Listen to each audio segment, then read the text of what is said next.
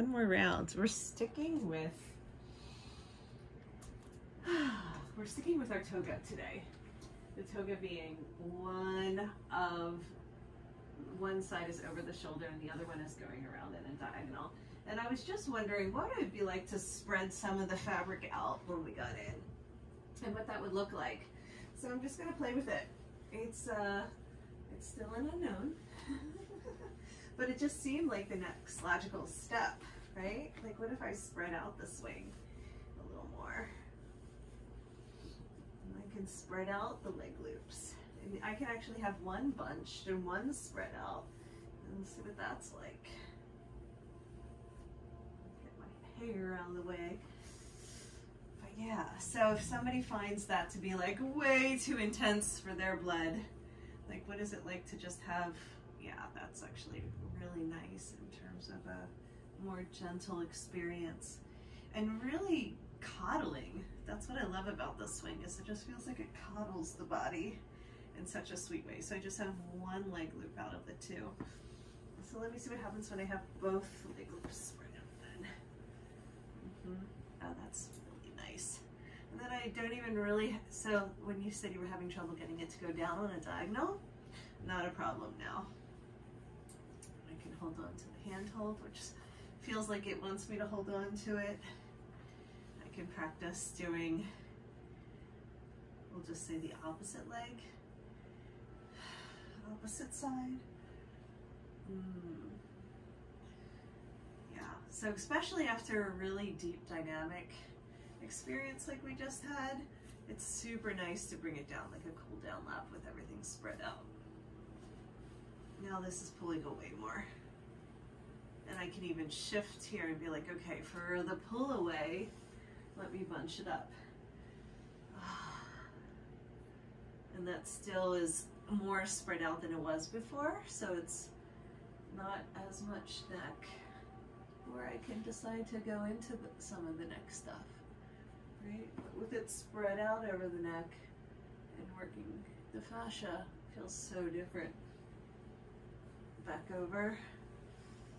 I'll have to come up with like those 70s shirts that were just on one side. I'll have to come up with like a name for that.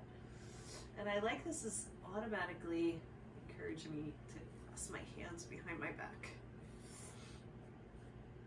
And then this leg can actually find the purple, like you were doing, and hooking. And I have this spread out, so it's supporting my body weight. It could be bunched up as well.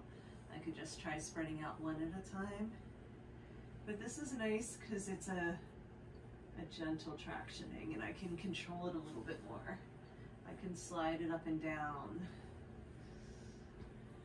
Digging in so much. And I also like wringing out the legs as well as the shoulder. I'm letting the swing dig in as I'm doing my twists. And then it's kind of like feeling like an amoeba, you know, like getting in and just letting the body parts push and pull in the fabric. It's just so cool. I like that. This could even turn into a cocoon on the lower half, right? It could be burrito.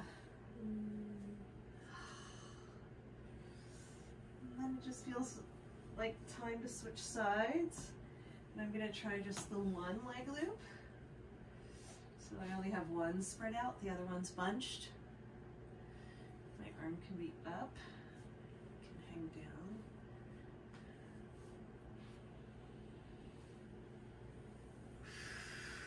Go back to this one. Get them both spread out. Another shoulder. Diagonal twist. This is actually really comfortable instead of the same leg as the diagonal.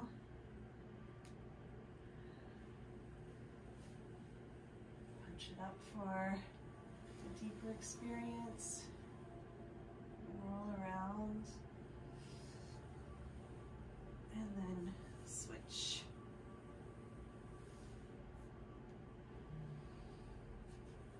Spread it out again. into the neck.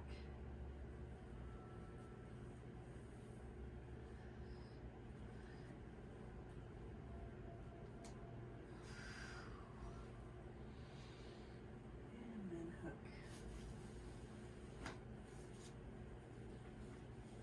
Play with the purple one being bunched up on one side and spread out on the other side too. I like this clasping my hands. It's encouraging my arms behind my back. It just feels really nice.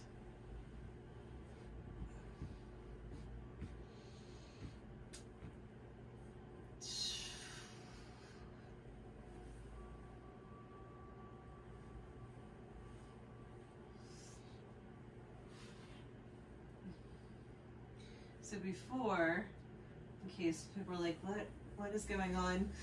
Before we had this one hooked and then this one came over. So with the leg hooked on the swing, that is a much different twist. And I'm not straightening this leg just because of the carabiners. Oh no, I can. The carabiners were kind of digging in because the yellow one's shorter. So it can be a bent knee.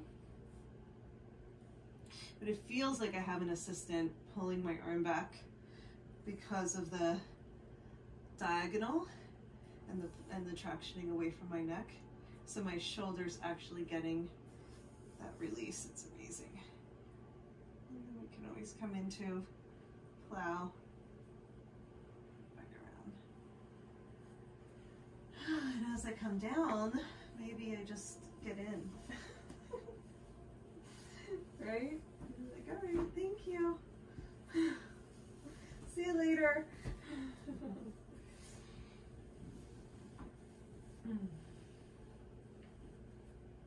Paperita is always nice too. Ah, this is lovely.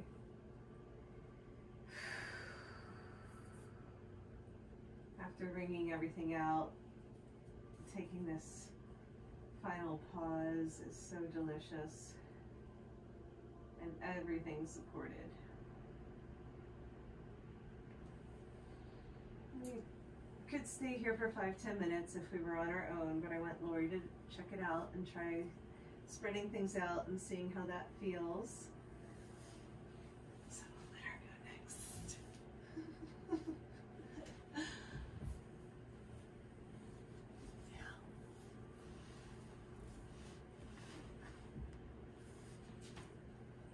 Sliding out nice and slow. And you can do a back walk over there too. I was expecting it. I was gunning and I'm like, keep it chill.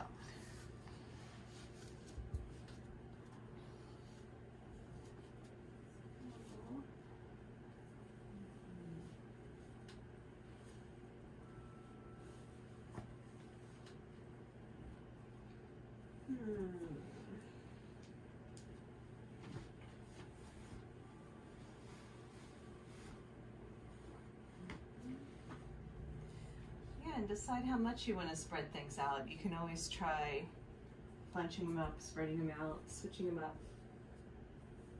Going back and forth a few times.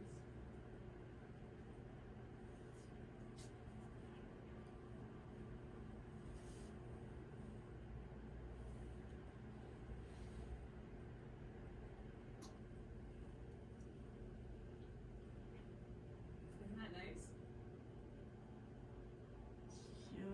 Different. What does it feel like for you with it spread out? Oh, it's just really gentle.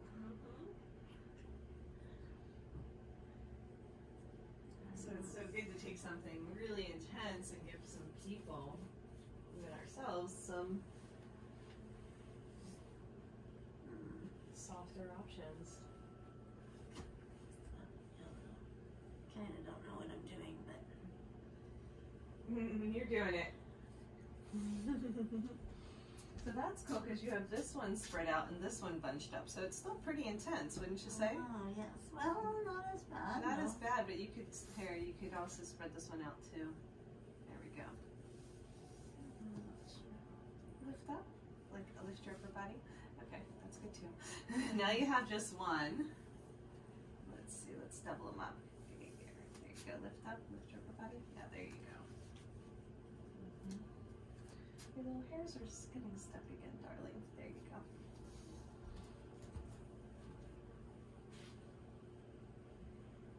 So now it's really pulling the shoulder, kind of like a back pose.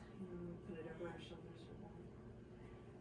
Yeah, and see how that handhold is just there if you want it. It's just nice, holding onto the fabric. And let it be a cool down lap. It doesn't need to be so intense after all that wringing out.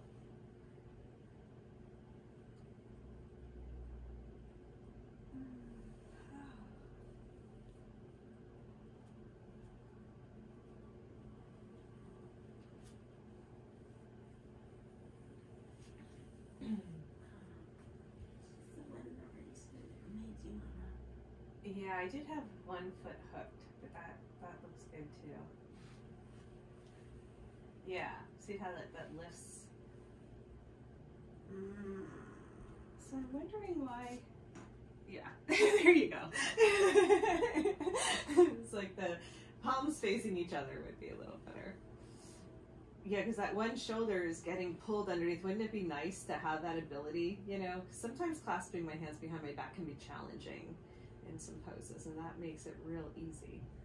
Well, and I used to do that like all the time, and now it just doesn't do the same thing. Yeah. Exactly. My body used to do it all the time too.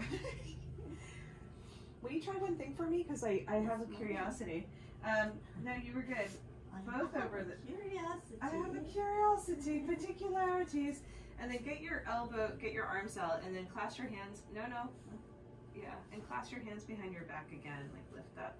Does that feel like an assist with the fabric pulling together? It's hard to notice because my neck is almost, yeah, yeah. So it's like helping to squeeze, right? Yeah. Okay. Especially some people can't get the squeeze, Yes. right? Yeah.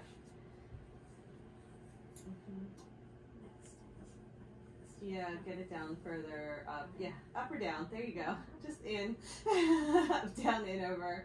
And all the other neck work was so good. My neck is like, yeah, you know, I need to integrate before you do any more. So, so this is perfect. I love cocooning at the end. Do you want to see if the legs want to go up and be burrito? Of course they do. Yeah. It's my favorite. Isn't it so nice on the table too? All these versions of yeah. in the swing, but now there's this one. Oh man. Hit your kidneys again. Does that feel comfortable?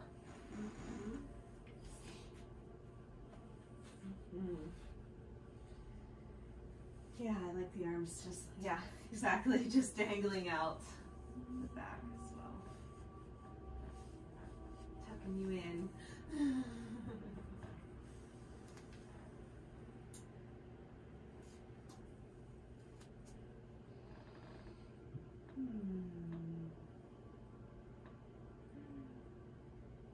Yeah, that was so perfect. How Lori, just talking to the video for a second, Lori noticed her neck was done and it just wanted to integrate, and that was perfect. So I like to come in like we've learned in our cocoon and just do some real gentle body wash. I was calling it previously. These fingertips tracing the circles around the shoulders, up through the neck.